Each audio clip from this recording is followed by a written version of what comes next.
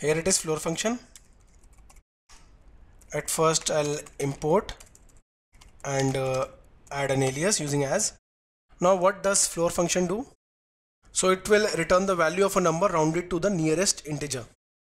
So it will return the integer less than or equal to the given number.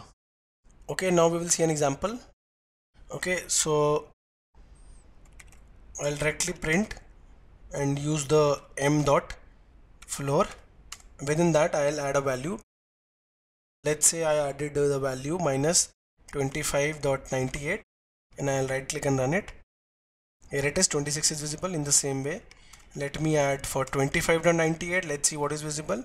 25 is visible.